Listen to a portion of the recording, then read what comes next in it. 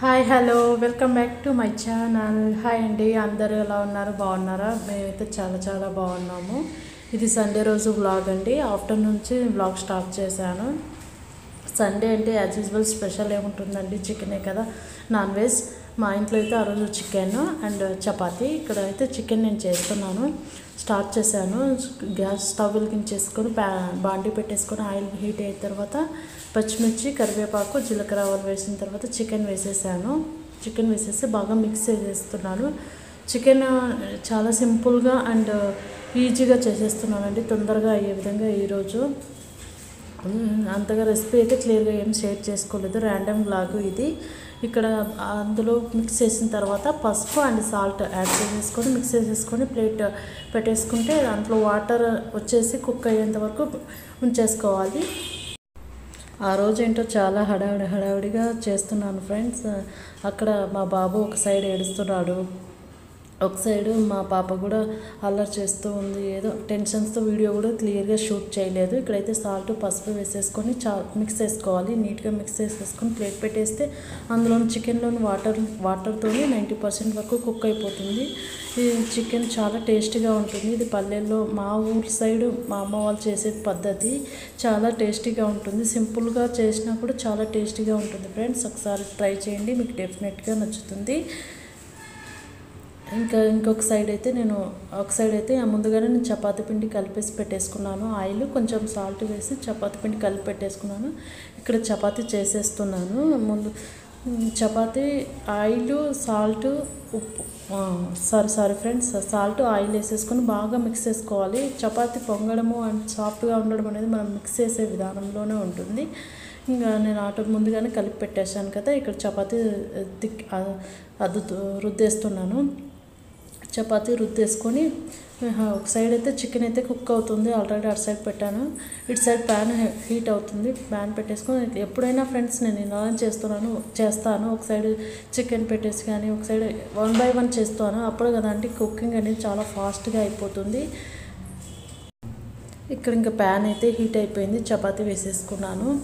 అక్కడ మా బాబు కింద అయితే చూడండి వచ్చేసాడు నా దగ్గరికి. అంతే, నేను ఎక్కడుంటే అక్కడికి వచ్చేస్తాడు. ఏడుస్తున్నాడు. ఆ తొందరలో నేను చపాతీ కాలుకు మీద చూసి తిప్పేశాను, కొంచెం దానికి హోల్ పడింది. ఏడుస్తూ ఉన్నాడు. ఇంకా అంతేనండి, చిన్నపిల్లలు ఉంటే వర్క్ అనేది అనుకున్న టయానికి అవ్వదు కదండి. అది కాక మా బాబు నేను ఎక్కడుంటే అక్కడ వస్తాడు. నేను లేకుండా ఒక్క నిమిషం కూడా పక్కన ఉండడు. అక్కడ చూడండి చపాతీకి హోల్ పడేసింది.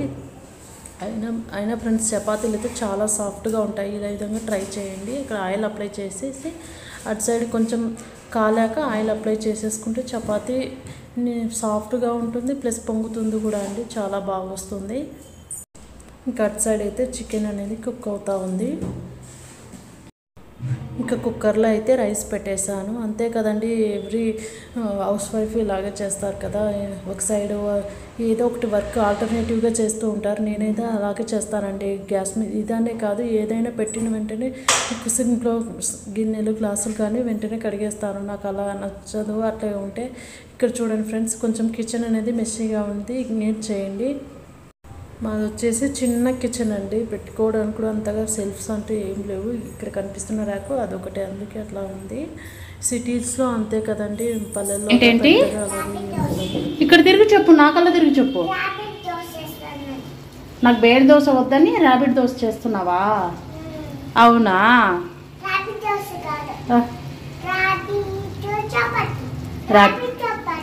ర్యాబిట్ చపాతీనా? నీకు దోశ కూడా వచ్చా వేయడము? రాదా? Okay okay. నానా ఏం చేస్తున్నావు? ఇంకా అవ్వలేదా ర్యాబిట్ చపాతీ? అవ్వలేదా? ఎందుకు అవ్వలేదు? నాకు ఆకలి అవుతుంది.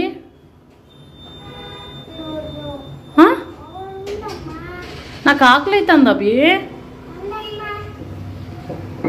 Okay bye. అదే ఊరికే సర్లే, నేను ఊరికి వెళ్ళిపోతాను. నువ్వు చేసి పెడతావు, వంట చేసి పెడతావు మీ డాడీకి? చేసి పెడతావా? సరే, నేను మా ఊరికి వెళ్ళిపోతా. పండక్కి పోవాలా? సర్లే, మా అమ్మ వాళ్ళ ఇంటికి వెళ్ళిపోతా. Bye bye. నేను దేవాన్స్ వెళ్ళిపోతాం, నువ్వు మీ డాడీ ఉండండి. వంట చేసి పెట్టు మీ డాడీకి. సరే, ఏమేమి చేసి పెడతావు చెప్పు. ఇటు తిరుగు చెప్పు నాకు అలా.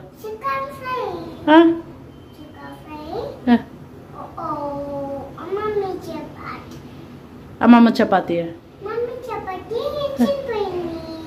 మమ్మీ చపాతీ చిరిగిపోయిందా? అయితే నేను తినను పో.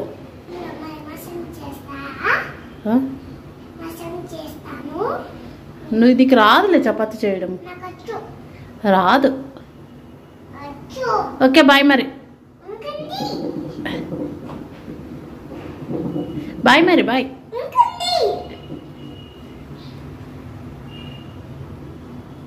ఇంకా మమ్మీ చపాతీని ఇంత టైం పట్టింది. డాడీ చపాతీ ఎప్పుడు చేస్తావు? ఎప్పుడు కాల్చేది చపాతీ? పెనం వేడైపోయింది, చూడు. పెనం హీట్ అయిపోయింది. ఎప్పుడు కాల్చేది?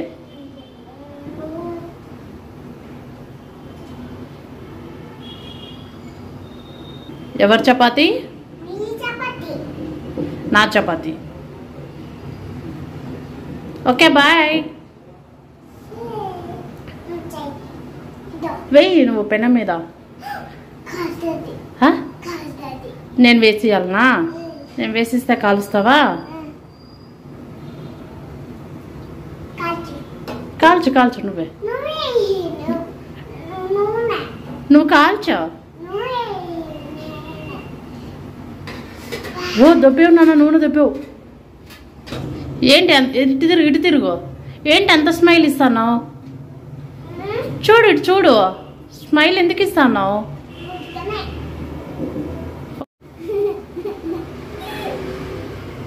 ఇదేవరు చపాతీ?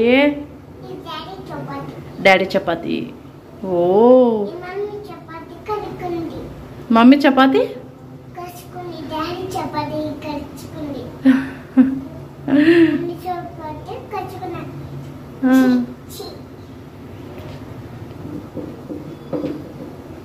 చాలా కష్టపడిపోతున్నావే. కష్టపడిపోతున్నావులే. ఇటు తిరుగు చూడు మరి, చాలా కష్టపడిపోతున్నావు. చూడు, చాలా కష్టపడిపోతున్నావు నువ్వు.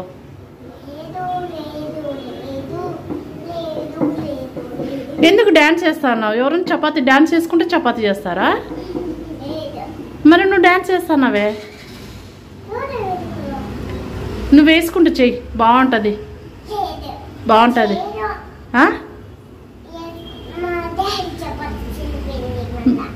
నీ అందరి చపాతీలు చినిగిపోతున్నాయి. Daddy chapati చినిపోయింది, mummy chapati చినిగిపోయింది. చినిగిపోతుందా? అట్లా నీకు రాలేదులే చేయడం. అభి నాటు సాంగ్ వేసుకుంటే చపాతీ చినిగిపోదు.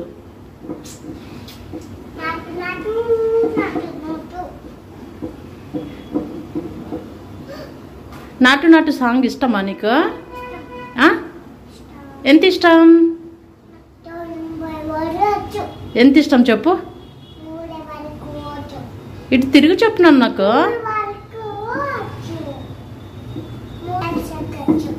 ఏది ఎట్లా నాటులో ఎట్లా వేస్తాడు చెప్పు. ఇటు తిరిగి ఈ స్టెప్పు నాకు కనిపించలేదు కదా. ఇటు తిరిగి వెయ్యి.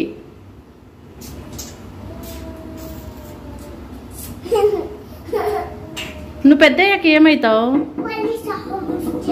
ఇక్కడ జూరిగా చెప్పు నాకు. పోలీస్ ఆఫీసర్ అవుతావా? ఓ wow.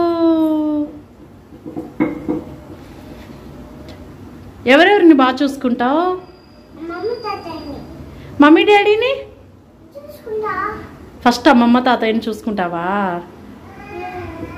Okay good girl, good అభి. Okay done, bye bye. Kiss ఇవ్వు, బాయ్. ఇటు తిరిగి ఇవ్వు. అబ్బా ఎందుకు కన్ను కొట్టావు? ఇటు తిరిగి ఎందుకు కన్ను కొట్టావు? ఎందుకు కన్ను కొట్టావు? బాయ్. ఇక్కడైతే ఇంకా మా అమ్మాయి వచ్చి అలా చేసింది. ఆ కాన్వర్జేషన్ క్యూట్గా అనిపించి మీతో షేర్ చేసేసుకున్నాను. ఇంకా చపాతీలన్నీ ప్రిపేర్ చేశానండి. ఇంకా చూడండి ఇక్కడ చికెన్ అయితే నీట్గా కుక్ అయిపోయింది. ఇందులో ఒక మసాలా ప్రిపేర్ అది వేసుకున్నాను. అదేంటంటే ఒక ఆనియన్, ఒక టమోటా అండ్ కొత్తిమీర, వెల్లుల్లి మొత్తం మిక్స్ చేసి వేసుకున్నాను. అండ్ కారము, ధనియా పౌడర్ వేసేసి అన్నీ మిక్స్ చేసేసి నీట్గా ఫ్రై చేసేసుకున్న తర్వాత మీకు ఎంత వాటర్ అవసరమో, అంటే కొద్దిమంది థిక్గా గ్రేవీ లాగా కాకుండా ఫ్రై లాగా ఉండాలనుకుంటే వాటర్ని మీకు ఏ విధంగా కావాలి అనుకుంటే దాన్ని బట్టి వాటర్ యాడ్ చేసేసుకోవాలి. నేను మీడియంగా ఇక్కడ యాడ్ చేసేసిన తర్వాత ప్లేట్ మూసేసుకొని కుక్ చేసేసుకుంటే చికెన్ అయితే రెడీ అయిపోయినట్లేనండి. ఈ విధంగా ఉన్నప్పుడు మీరు సాల్ట్ చెక్ చేసేసుకోవాలి. చాలా టేస్టీగా వచ్చిందండి. ఇవాళ అయితే చికెన్ చాలా ఎమ్మిగా కూడా కుదిరింది. ఒకసారి ట్రై చేయండి, మీకు నచ్చుతుంది. ఏమేమి చేసింది మీ మమ్మీ? టీ చూపి, వేడి అట్లా కాదు నాన్న, ప్లేట్ తీసి చూపి.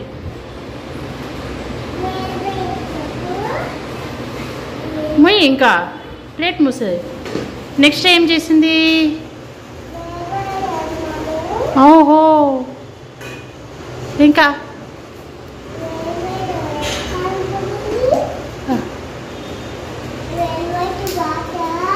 ఆహా,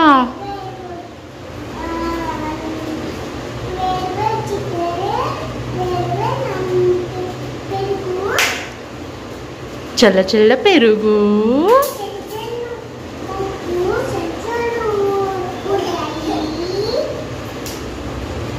దేవాంశ్ గారు మీరేం చేస్తున్నారు సార్?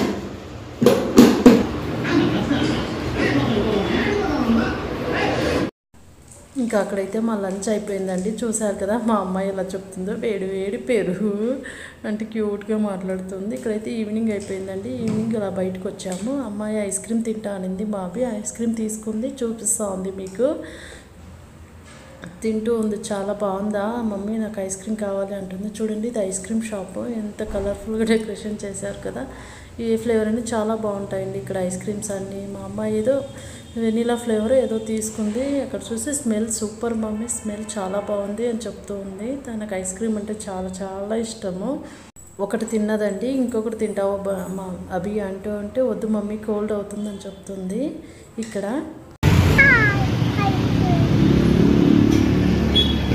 How is it? తిను మరి.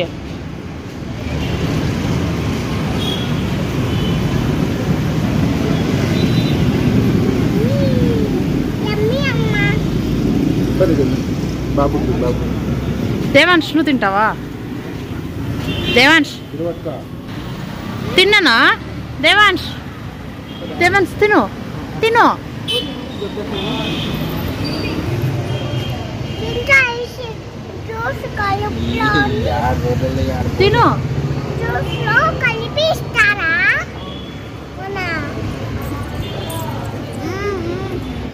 ఇంక ఇక్కడైతే షాప్లోకి వచ్చాము. పిల్లలకి కొన్ని డైలీ యూజ్కి డ్రెస్సెస్ కావాలి, చూద్దాము అని వచ్చాము. చూస్తే ఇక్కడంతా కుప్పలు వేశారు. దాన్ని పిక్ చేసుకోవడమే చాలా కష్టంగా అనిపిస్తుంది. ప్రైజెస్ కూడా అలా కొంచెం పర్లేదు, రీజనబుల్లే. చూస్తూ ఉన్నాను అక్కడ ఏవి కావాలో టీ షర్ట్స్ కోసం చూస్తూ ఉన్నాను. సైజెస్ అన్నీ మిక్స్ అయిపోయి ఉంటాయండి. పెద్ద సైజు చిన్న సైజు అనేం కాదు, అన్నీ మిక్స్ అయిపోయి ఉంటాయి. కానీ ఏజ్ మాత్రం ఏజ్ 3 to 4 years అలా పెట్టింటారు, కానీ అలా ఏమి ఉండవు. చిన్న సైజువి ఉంటాయి, పెద్ద సైజువి ఉంటాయి. కొన్ని కావాల్సినవి అయితే తీసుకున్నాను పిల్లలకి, టీ షర్ట్స్ అండ్ కింద షార్ట్స్ అలాంటివి. నిదానంగా చూసి తీసుకుంటే మంచివే దొరుకుతాయండి. కానీ ఇక్కడ మా బాబు చూసారా, అప్పటికే జుట్టు పిక్తా ఉన్నాడు, ఏడుస్తూ ఉన్నాడు.